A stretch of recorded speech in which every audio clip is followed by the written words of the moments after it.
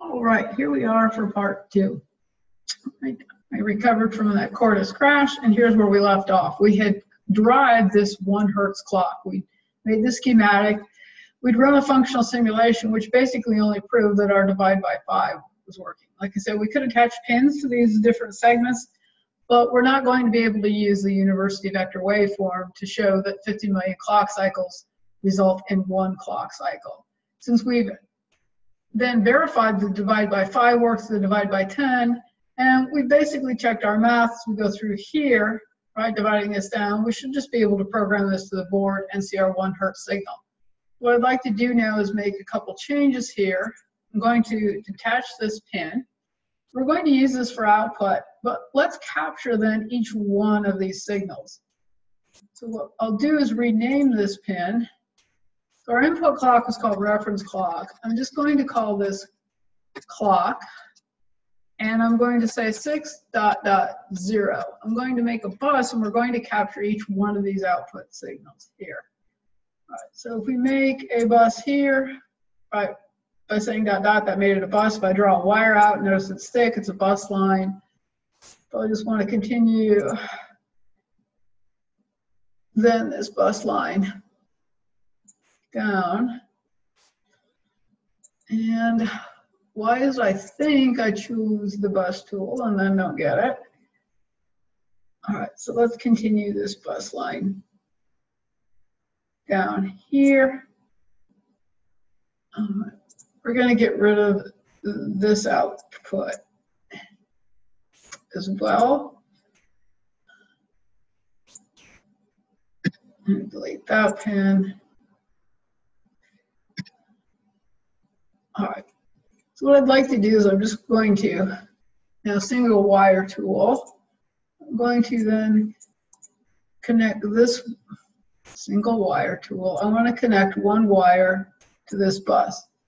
And then I have to name it. So this is going to be then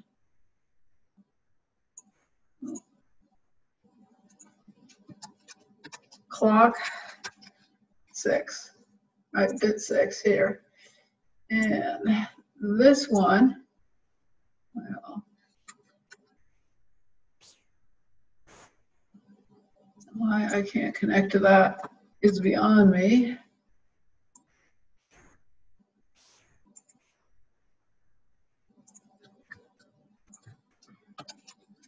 I like the way this is looking. Clock 5. Like the fact that Cordis lit that whole thing up in blue. I'm expecting an error at some point. Clock 4.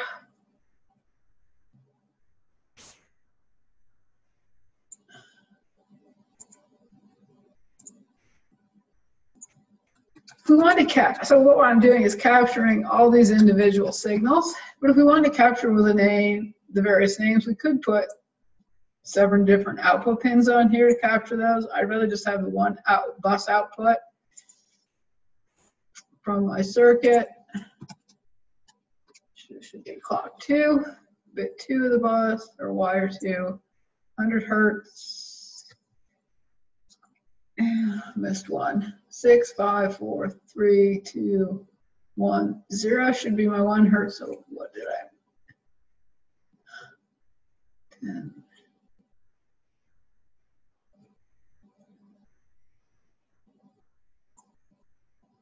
Okay.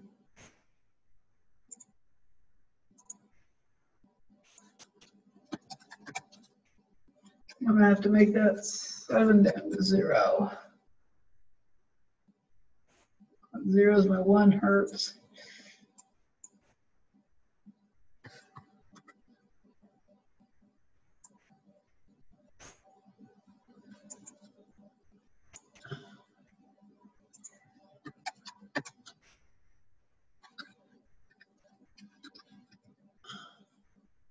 Two.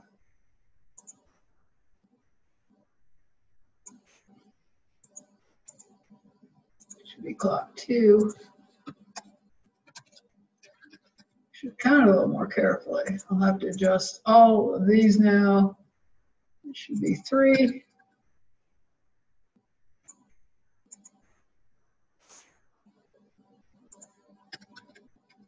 4.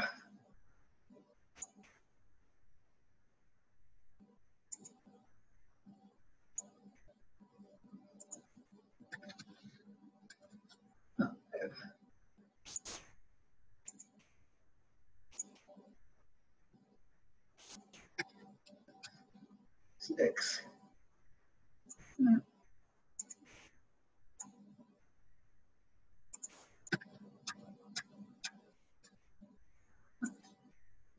50 divided by 5, 10 megahertz. 10 megahertz divided by 10 should give me 1 megahertz. So 1 million divided by 10 gives me 100,000. 100,000 divided by 10 gives us 10,000. 10,000 divided by 10 gives us 1,000. 1,000 divided by 10 gives us 100. 100 divided by 10 gives us 10. And 10 divided by 10 gives us 1. All right, meaning then, all right, I've got to fix that. So 6 down to 0. 7.0. I want to capture all of those. All right, we don't have to capture all of those, but I just thought I'd show you how you can do that with a bus. All right, sometimes then when you're making a clock for other systems, you want to capture just one output. Sometimes you want to capture several in case you, to allow yourself to use these other frequencies. So let's see if we can run analysis and synthesis on this without any errors now. Okay. Now I'm going to make a symbol out of this. So create, update, create symbol files from current file. All right. Yeah, I'll call that my 1 hertz. All right, now let's create a top level or hardware level. So file, new, block diagram, schematic. All right, this is going to be our hardware level. We're going to put this, I'm going to put it in this example on an Altera DE2 board. First, I'm going to insert the symbol that we just made. All right, there's my 1 hertz clock.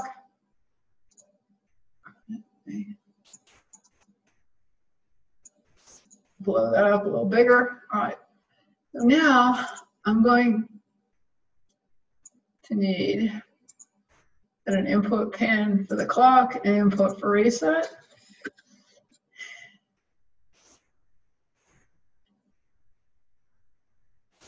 An output pin here to grab this. All right, so if I wire that to a bus, it made a single wire, and I want this to be a bus wire. So Control Z to undo. Let me just name this, right, same thing. Clock, bracket 7.0, bracket. Right. All right, now we get a bus. All right.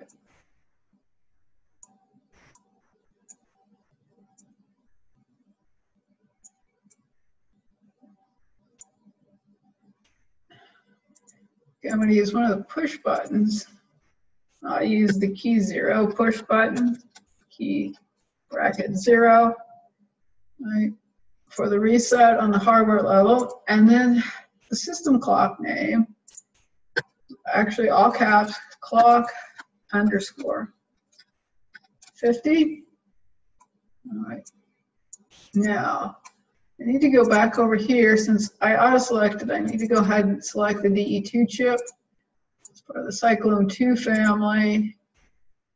In the Quartus device settings that you were given for the class I teach, you'd have this setting, but if you FPGA 672 speed grade 6, it's this particular chip, the EP2C35F672C6 chip. So we could say OK. Right, now that that's part of our design, we also need to import pin assignments. We could assign them manually. Oh, I'm not quite done yet. Right, notice that this is not an output hardware name. For right now, let's just maybe show the clock signal on one of our LEDs. So let me add another output pin here.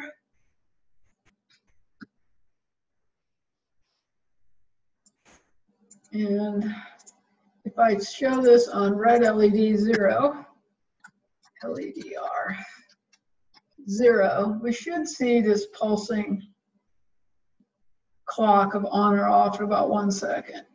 All right. And I need to set, once again, I got a bidirectional pin. I don't know why I'm doing that lately. Output. We need output.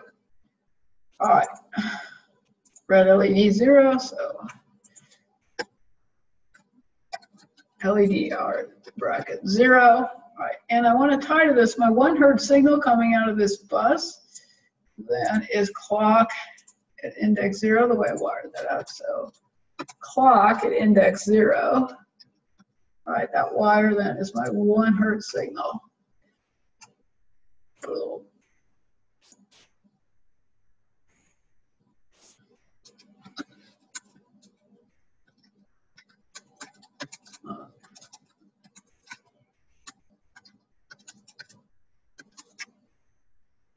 All right, so now we've got some hardware, board hardware to see that on as well. Let's save this. I'll call this hardware level. And I need to make that the top level.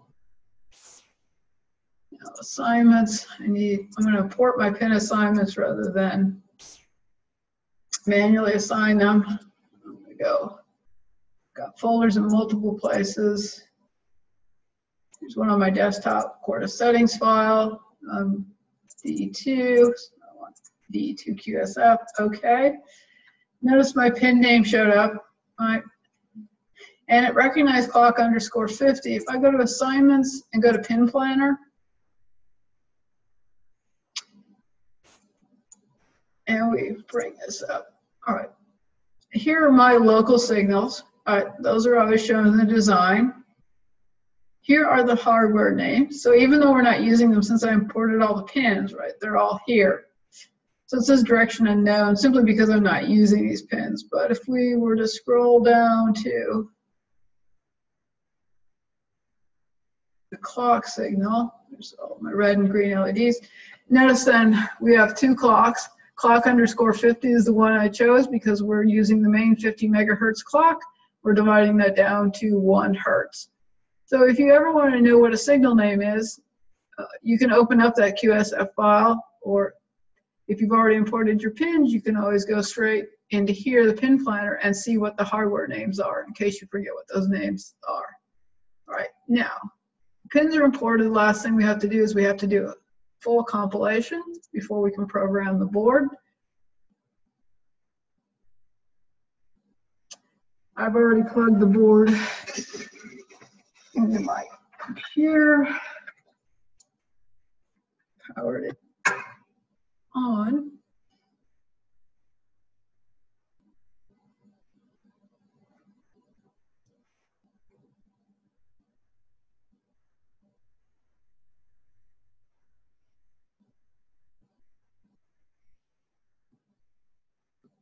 Just wait for the compilation to finish before we can program the board. And that's my dog in the background who heard a noise he didn't like outside.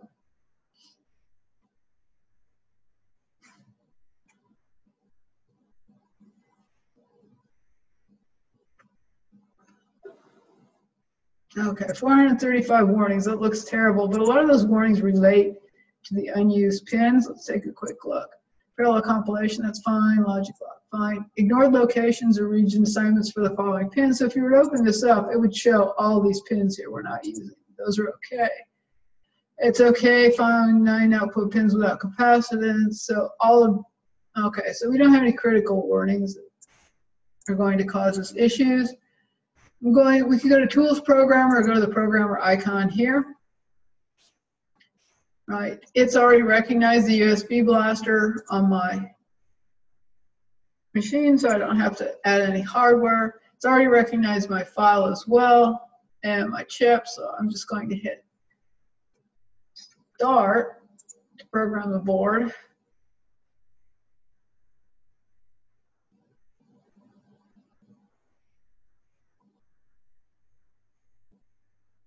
And let me turn on the video camera.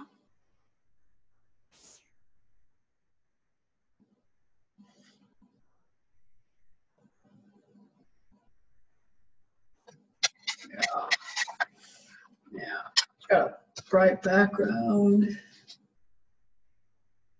And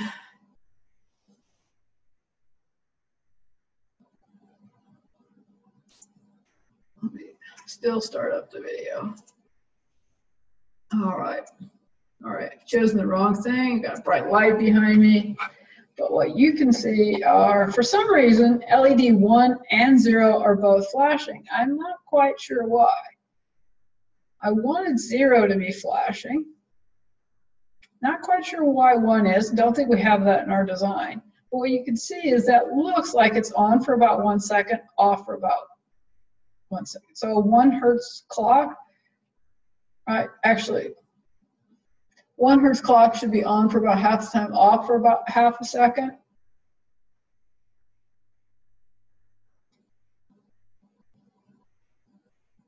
And so we see the on-off time cycling through here. All right.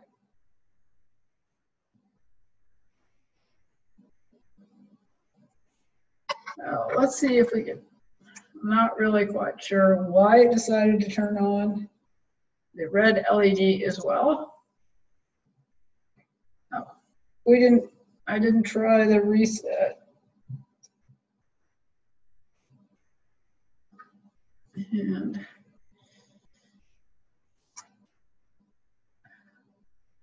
trying to get the video back. All right. Other thing I didn't do, right, is here, if you really can't see, if you press key 1, as long as I hold that down, I'm resetting the circuit. None of the LEDs are on. As soon as I let it go, the circuit starts running again. All right, so our reset button is working as well.